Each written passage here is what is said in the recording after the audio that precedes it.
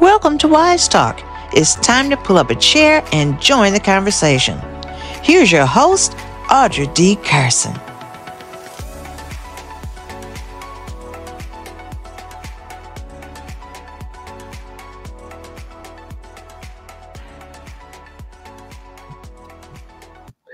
Welcome to W.I.S.E Talk, where we discuss everything for, about, and because of women. What sustains us, what aggravates us, and most importantly, our purpose and how we heal the nation and ourselves.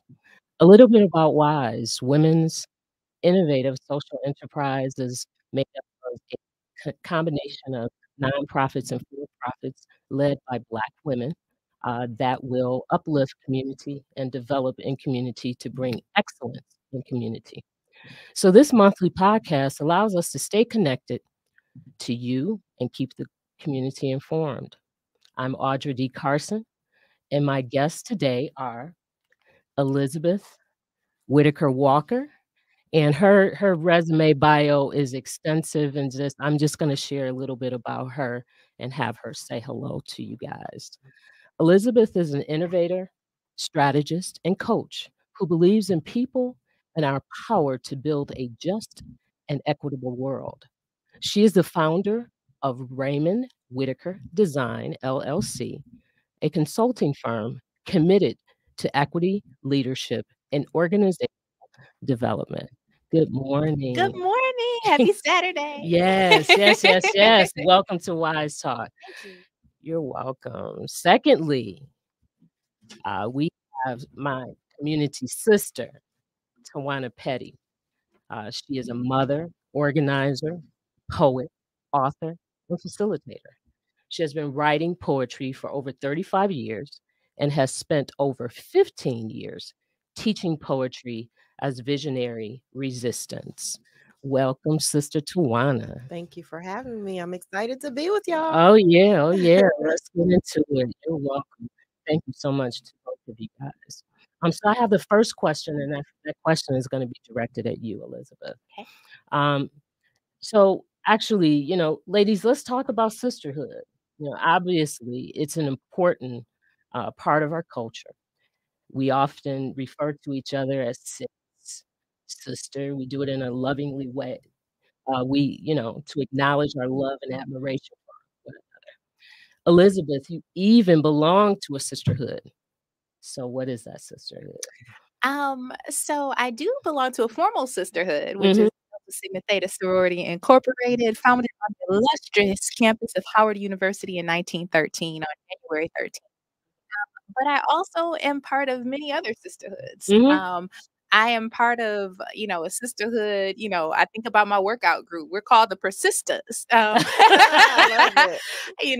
I think about my close-knit circle of friends. I think about, of course, my sorority sisters.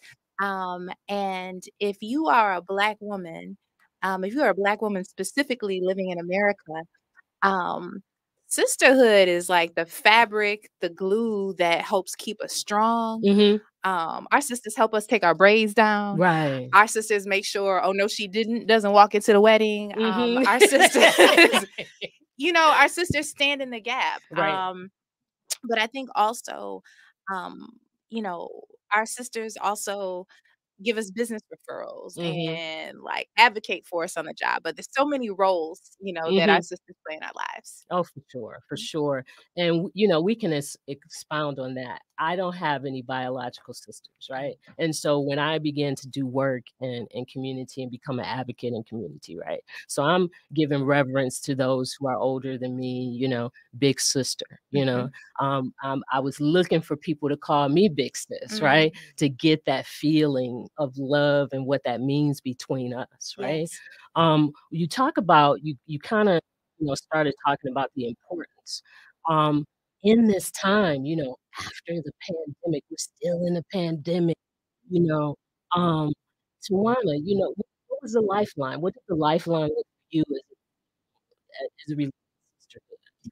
Yeah, I'm glad you mentioned the pandemic, right? So I live in an apartment on the east side of Detroit, and there are a lot of elder women in my building who've been in the building for decades, right? And that's one of the things that I saw immediately was the sisters looking out for each other. Like, do you have enough toilet paper? Do you have water? Like, what do you need?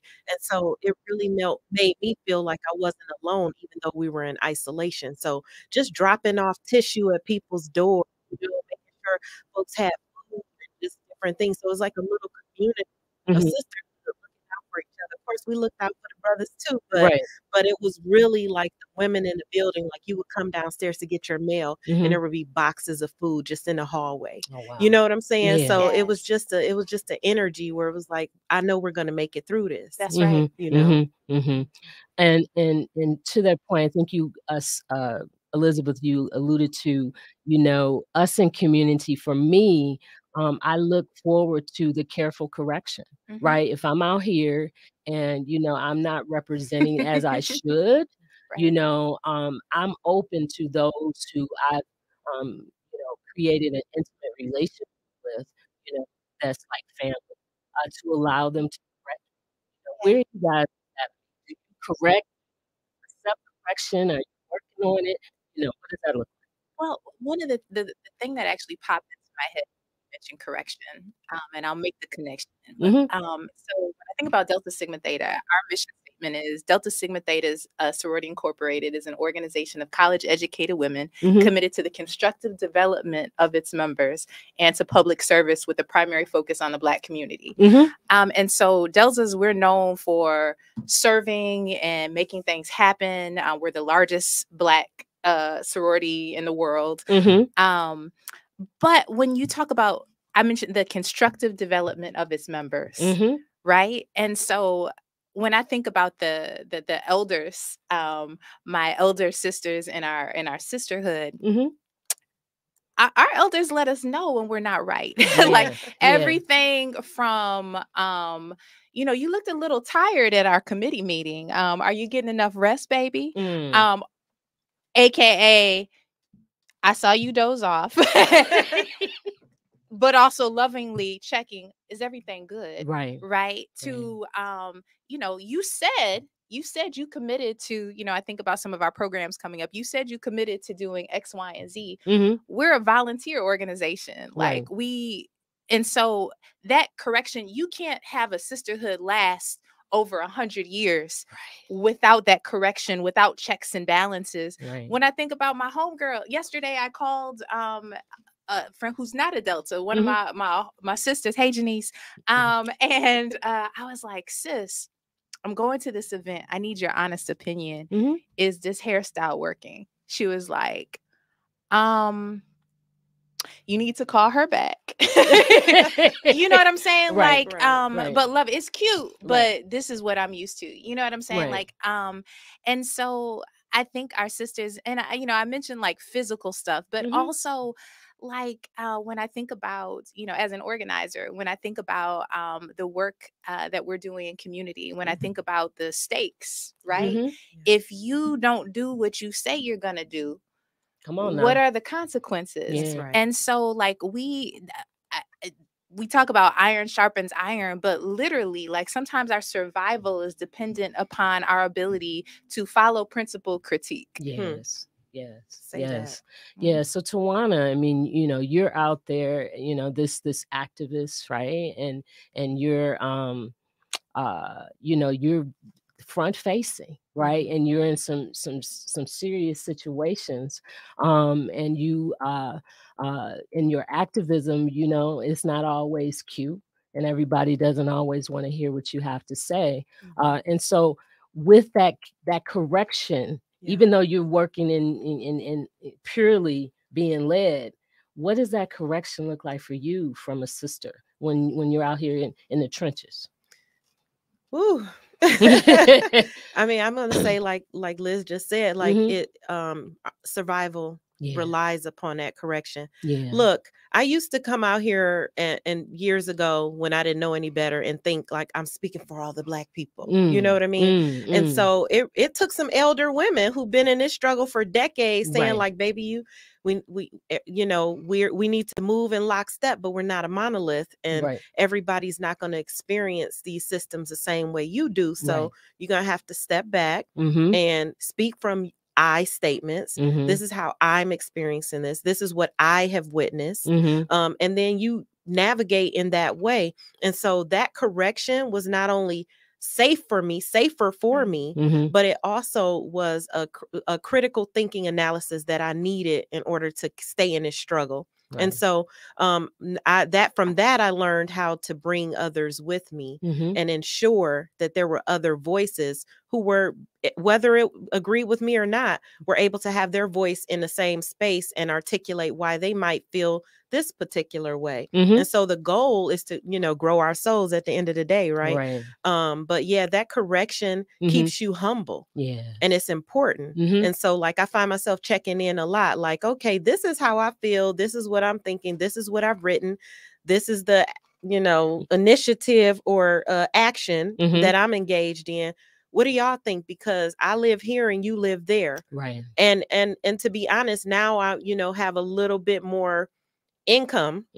So I'm not in the same circumstance that I was when I first got really active in movement, right? Where I, was wondering what I was going to eat tomorrow. Now I kind of know what I'm going to eat tomorrow.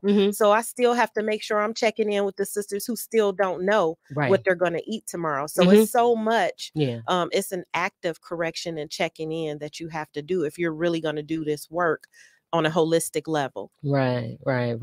And I just want to make sure for our audience that I ground this in the subject matter for this episode, honoring the role of Black women in community. Yeah. So I want to ground that statement that we're honoring Black women in community.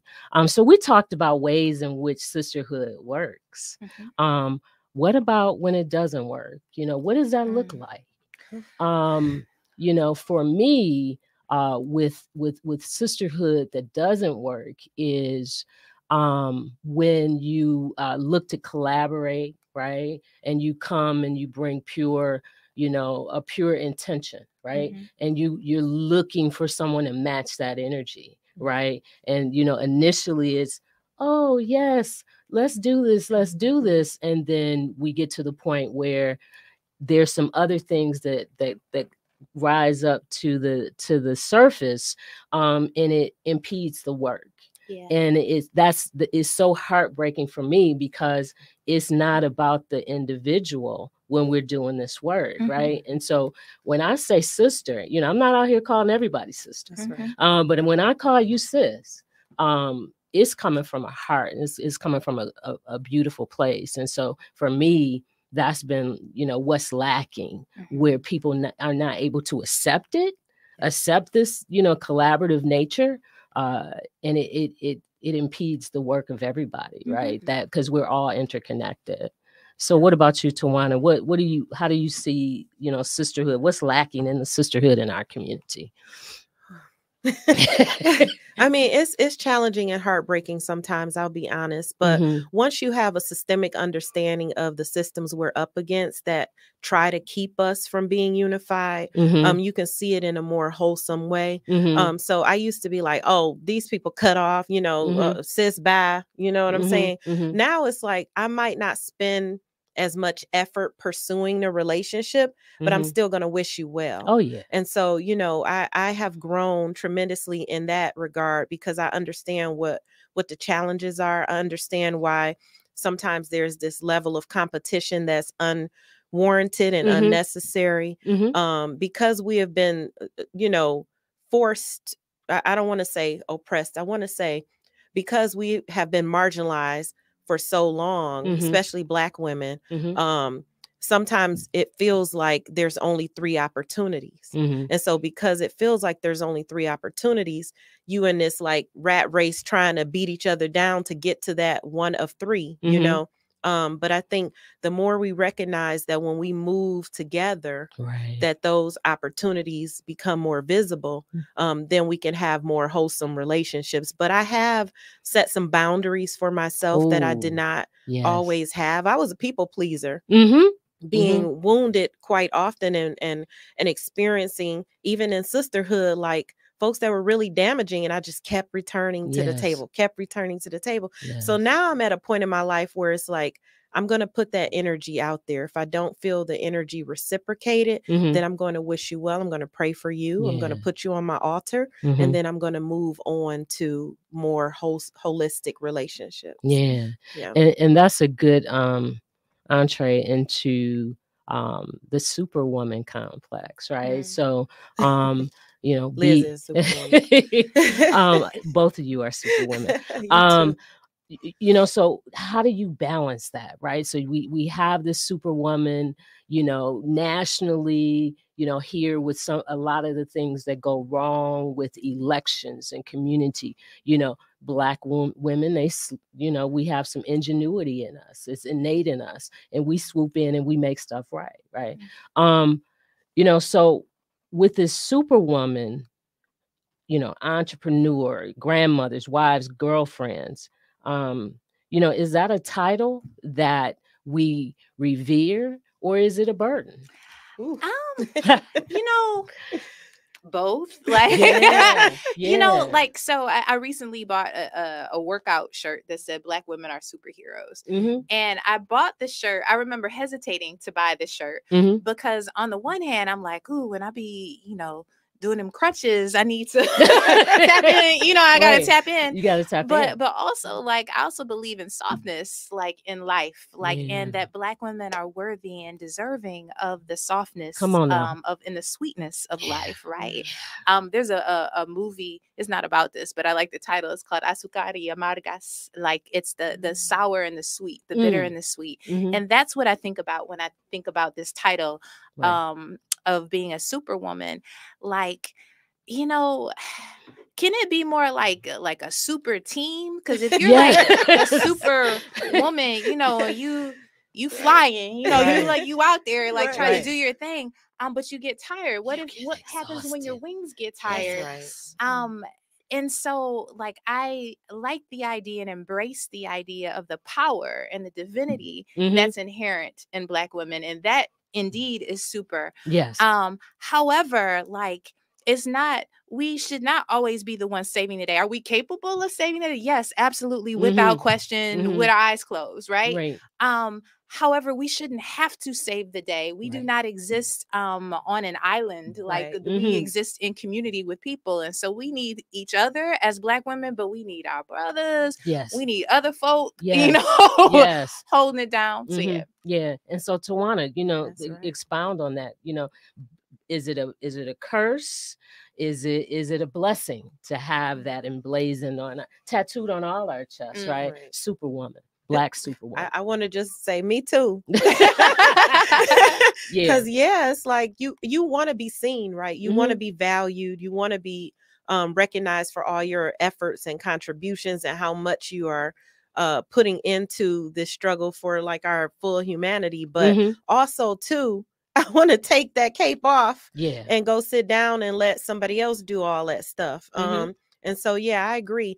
You know, I want to be seen for the strength that I bring, but sometimes I want to be seen for the softness that I bring too. And I personally struggle with feeling like I'm ever seen as soft, you know, and so it's a challenge. It's a super challenge. And so, there are times when, you know, there's an elegance or a daintiness that I don't even know if I can pull out of myself because I've been so in some struggles that are really male dominated. Like, I work in tech. I'm in like these different fields where it's like predominantly white men at that.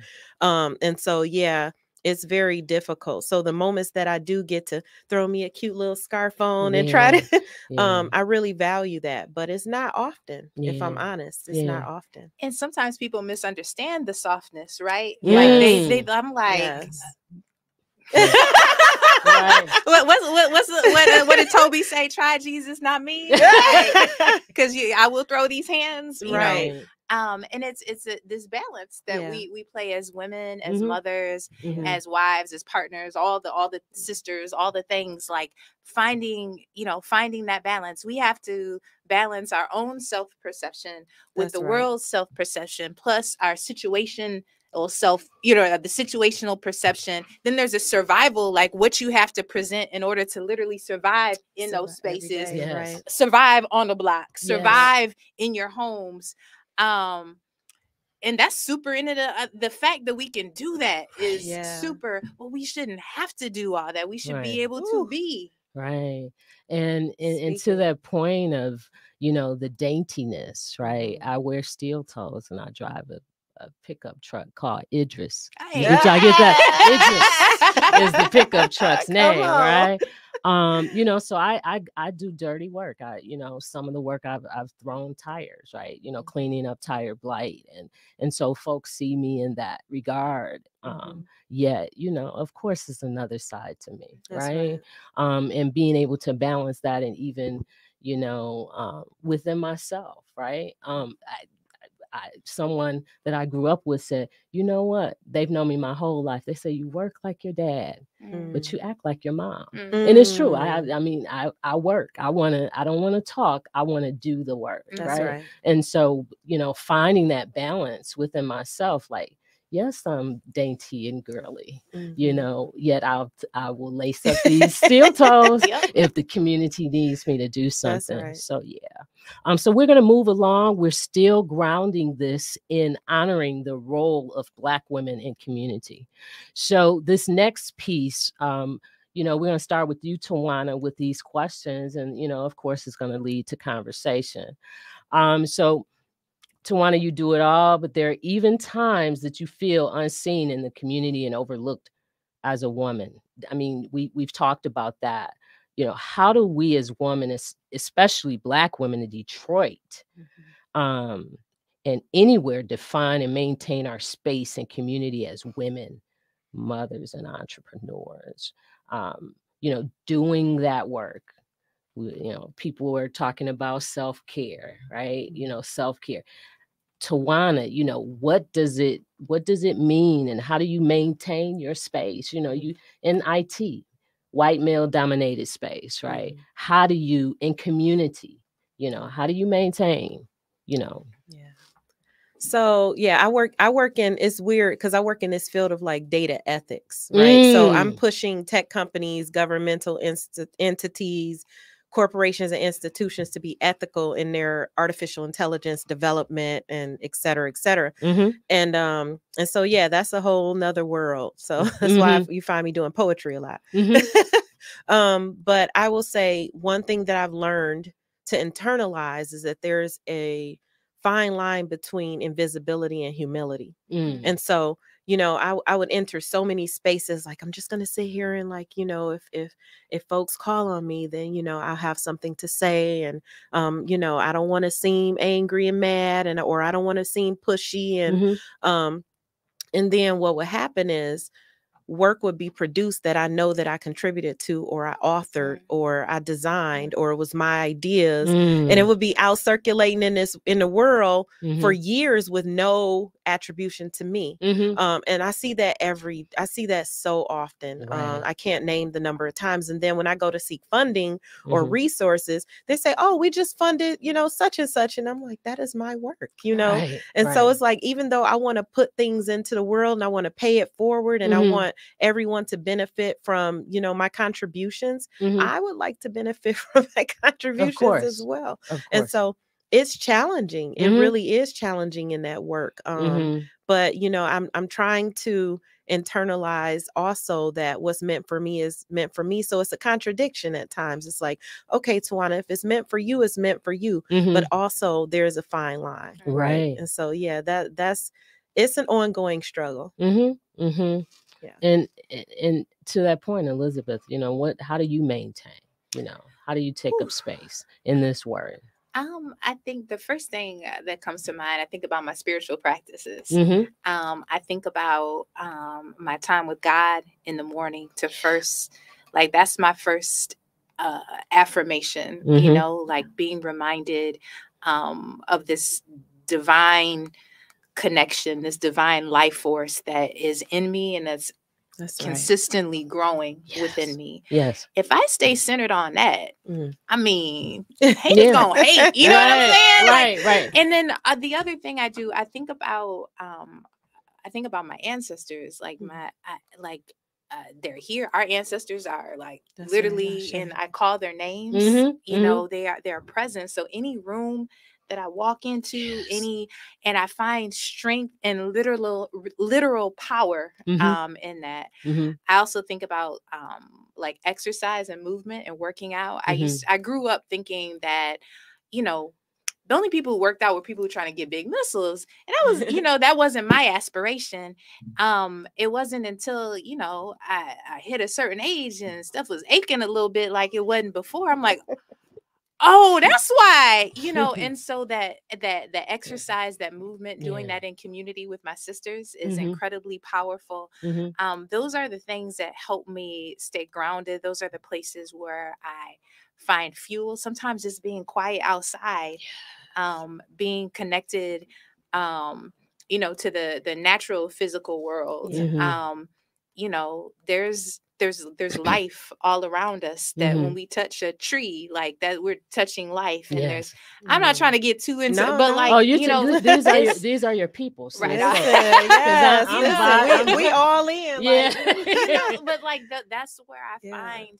And so when I walk into a space and, you know, someone's dealing with some cognitive dissonance and trying to make that my problem, or someone is, you know, challenging my right to be in a room, or challenging something I say because I'm a woman, or because, you know, I'm Black, or because of whatever because I'm a mother, because I'm a, you know, I'm like, well, that's not what my God says about me. Come on. That's not who my ancestors pray. Do you know who my ancestors are? Like, do you know who I walk with? Like every day, who are like right here. Do you know my God? Like, and so you can say what you're going to say.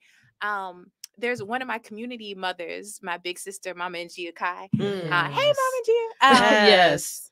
You know, she said something a few years back, and it has stuck with me. And she says, and I'm going to paraphrase, but she basically said, speak to your, like, go to where you are trying to go, and speak to yourself and call yourself there. You know what I'm saying? Like, call yourself to where you're trying to be.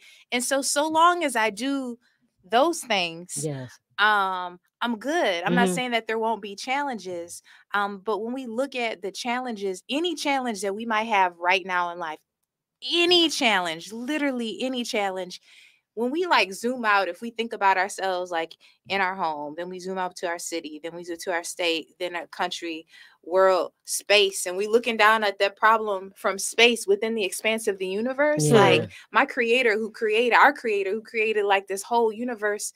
If all that can happen, why am I worried that this problem isn't going to get resolved, or what this person over here thinks of me? That hyper perfectionism is a dimension of white supremacy culture. Come on now. Come on. And so we have to resist that in every way we can. Yes. And so I'm so high. I need a sip of water. I'm so high now.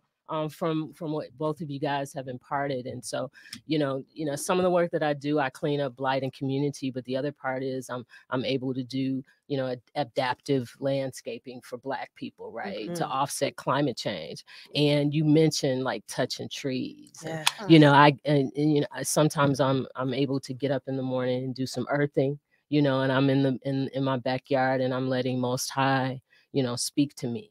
Right. I feel like birds, you know, they come and land, and I'm like, good morning, Mr. Bird, you know, and butterflies and stuff. And that grounds me. And then, you know, with my spiritual evolution, you know, I try to operate in 5D, you know, before, you know, going into space, right? And doing that soul work and letting Most High Creator, everything God, you know, pour into me, because we need to be insulated. We're going into these spaces. You know, I became a trustee for my college in Olivet, Michigan, and going that way, I'm traveling through some spaces where people don't want to see me. That's right. And so, you know, arming ourselves with what we know.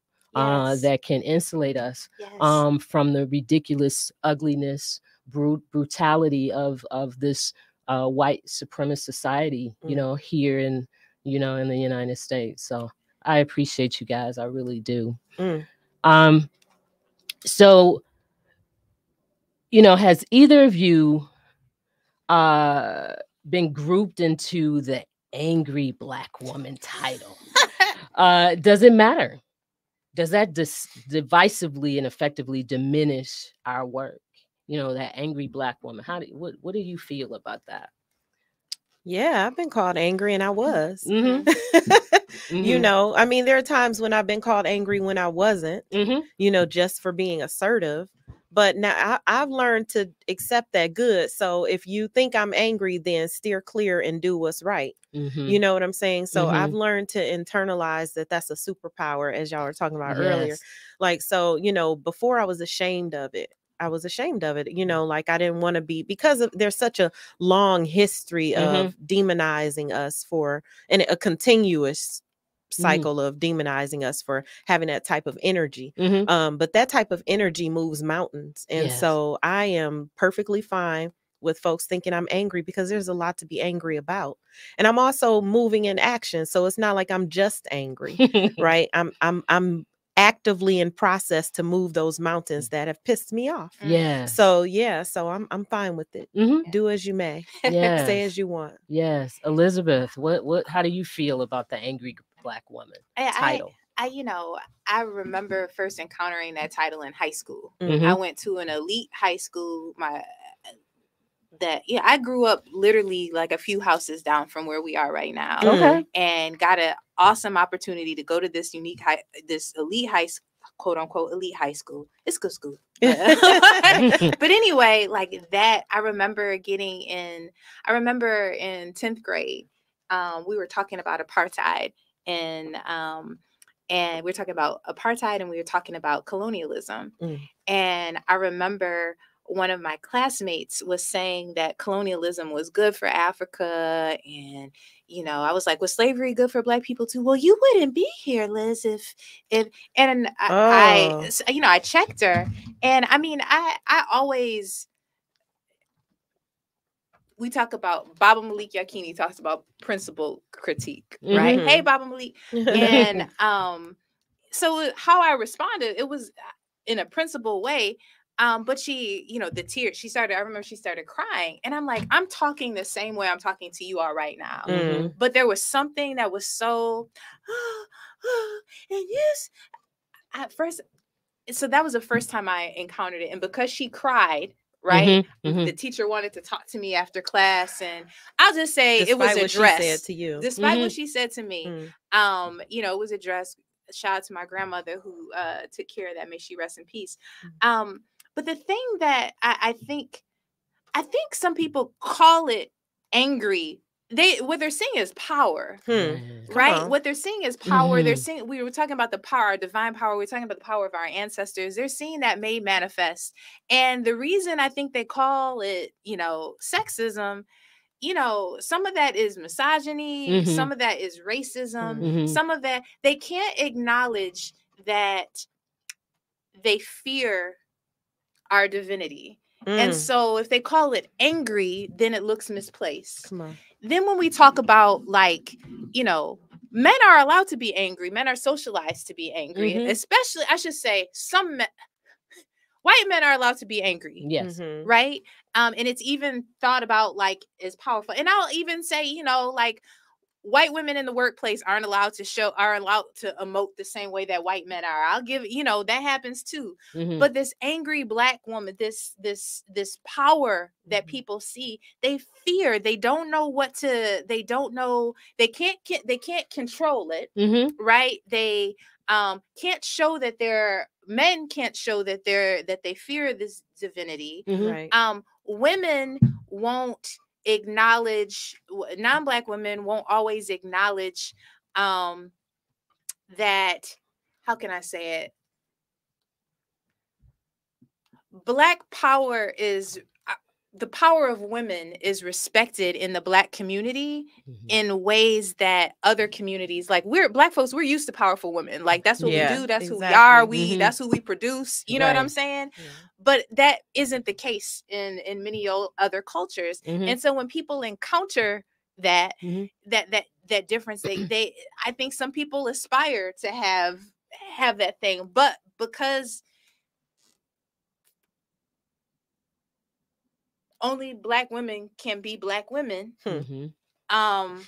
You know, well, we're going to call it this, and we're going to make this bad thing that we, and so I wouldn't say, for me, I wouldn't say that it's something that, that I don't embrace that title, because I think it's a false, I think people call it that because they don't call it the divine. They don't call, but in terms of the actual power and the divine, every day, and watch out, because it's here and it's going to be here and it's growing. That's right. Yeah. Ooh, growing. Yeah.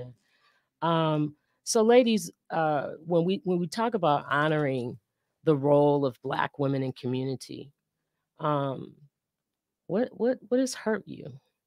What has hurt you in doing this work? Either one of you want to speak on that?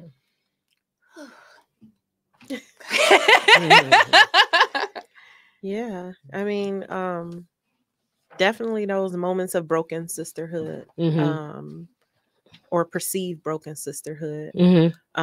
Those are painful moments. And to be honest with you, any breaking of relationship between me and other Black people. I mean, humanity in general, but Black people specifically. And so, you know, those are wounds whenever friendships dissipate and different things. And, you know, and especially if I feel like I can tap into this systemic reason, but I can't reach, you know, the person who I've had the fracture with. Those are challenging.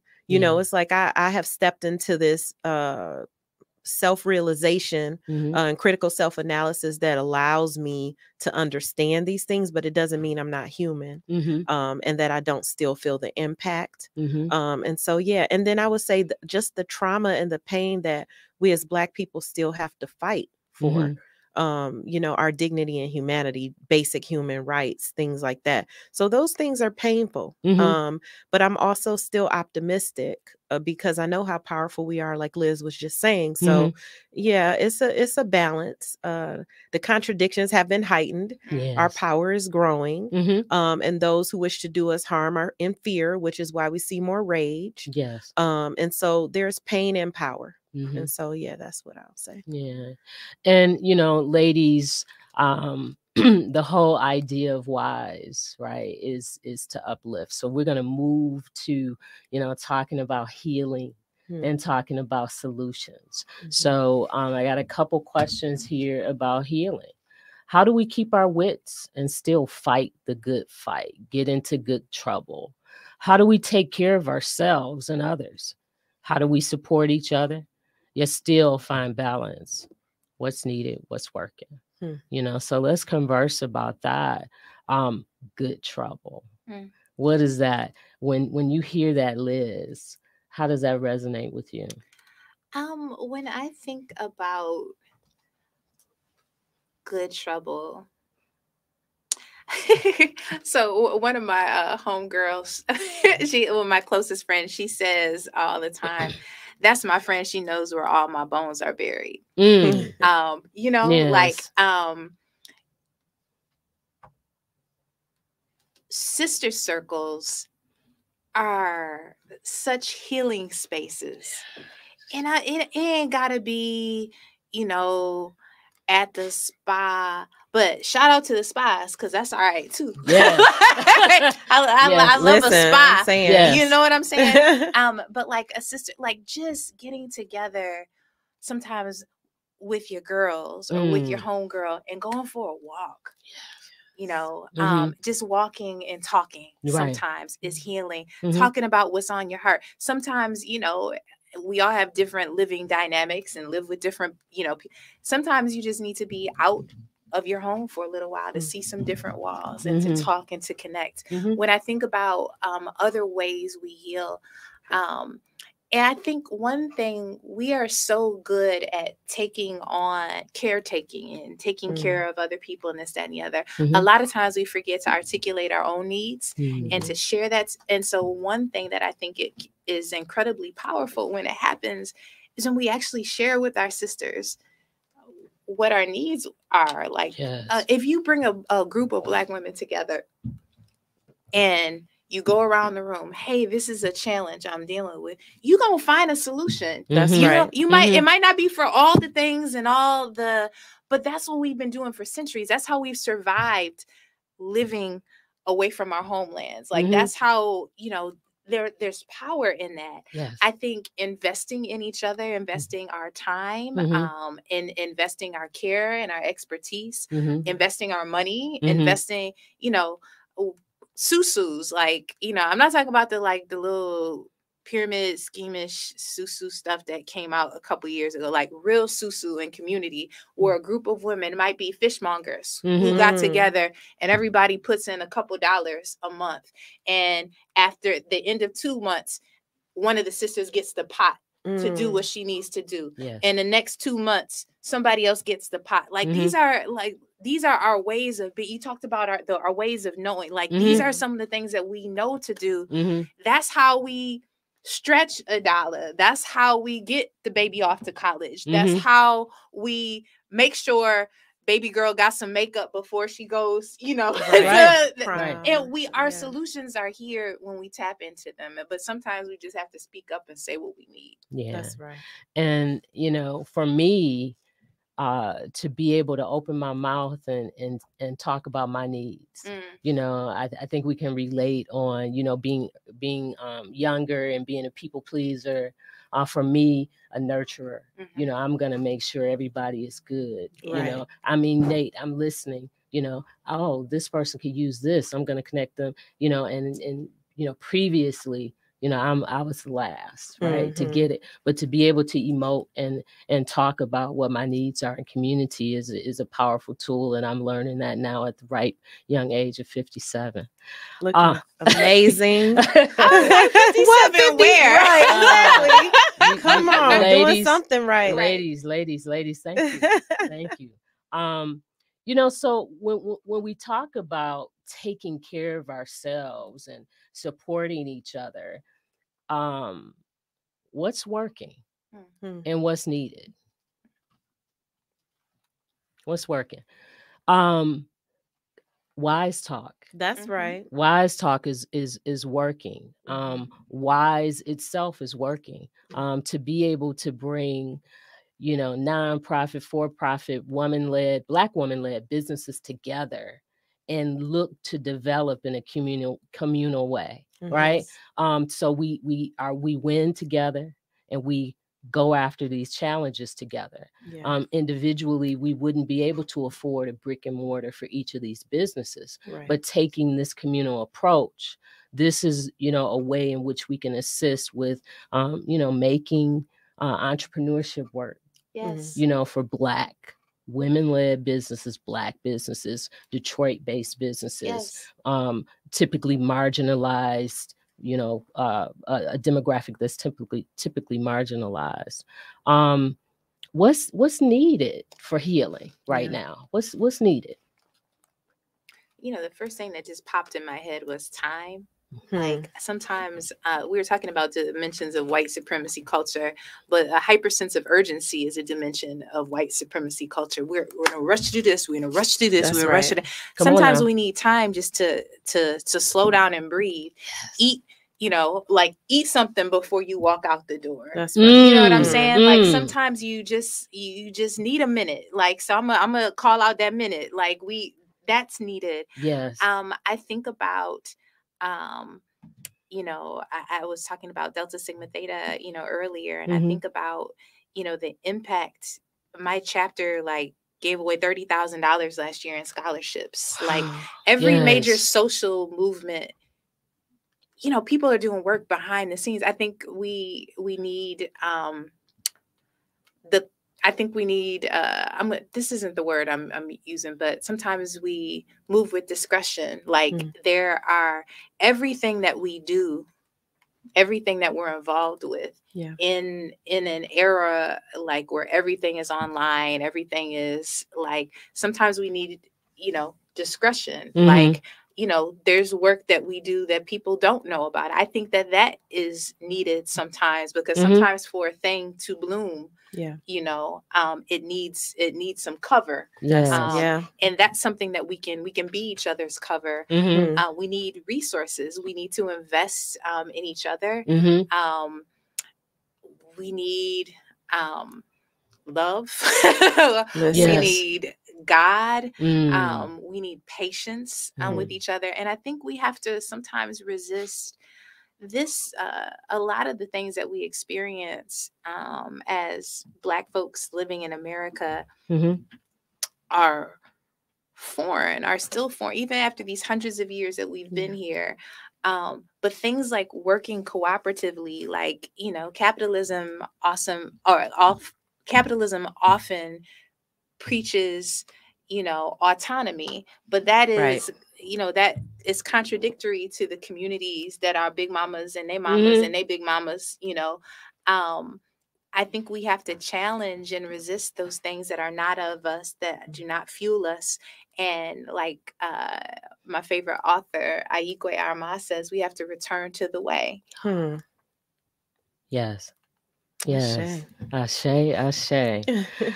Okay, so we're getting close to wrapping up. So this last question. If you can share healing thoughts for our sisters out there, what would it be? Any final words of encouragement or solutions? Tawana, let's start with you.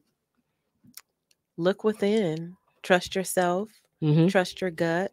Lean into one another. Shed some of that fear that it's been imposed upon us to fear each other and to not look to each other for guidance and care and compassion. And, they say mutual aid now, but like the way that Liz was talking about, our ways of being, where we rely on one another to be well. Yes. And so, just, we've lived through these last few years where individualizing yourself and isolating yourself was the way that you protected yourself. And so we have to work actively to come out of that and make sure that we understand that together and connected is how we become whole. And so, I would say that's my guidance. Love it. Elizabeth. I'm going to just say this to all my sisters, in case no one has said this to you in a while. You are beautiful. Yes. You are valuable. There is no one on this earth exactly like you. You are powerful. You are enough. You are supported. You are loved. Good things are coming for you. Look out for them. Watch for your miracles. Watch for our miracles. They're coming. And your ladder will be greater than your past, and your gifts will continue to make room for them. Or your gifts will continue to make room for you. Don't be afraid. That thing that has been on your heart, that vision that you've been entrusted with, trust it. You can do it. We believe in you. We are cheering for you, and we got your back. Yes. And it's Ashe, and Amen, and our woman. There isn't anything I can add. So if our audience would like to get in touch with you, Elizabeth, how may they get in touch with you? Sure. So on Instagram, Raymond W Design, or at Raymond W Design is my Instagram handle. I think that's my Twitter handle. I'm not on Twitter that much. I'm on there though. But you can reach me that way. Okay, great. Sister Tawana, how can folks reach you? I'm doing a lot more through the art org. So Pettypropolis, PETTYPROPOLIS on Instagram, LinkedIn, and Twitter. Okay. And I want to give a specific and intentional thank you to you both for joining me for this first episode of Wise Talks. You guys, hey. You guys could have been anywhere else, a multitude of places this Saturday morning, and you accepted the opportunity and our invitation to be here. with me and on behalf of WISE. So I appreciate you both. Thank you for having yes, me. deeply honored. Yeah, my pleasure. And so I could not leave the airwaves without giving a tremendous thank you to Kari Frazier and the Yes. Detroit is Different studio. Yes. It is Kari has a special place in my heart. Detroit is Different studio has a special place in my heart. And so we thank you. WISE Partnership thanks you for your support. If you guys would like to support WISE Partnership, feel free to go to our website, wisepartnership.org. You can follow us on social media. We have WISE Partnership on Instagram, and we also have WISE Partnership on Facebook. Thank you guys for tuning in, and we will be back next month with some more insightful conversation with women around Detroit. Thank you, and see you next time.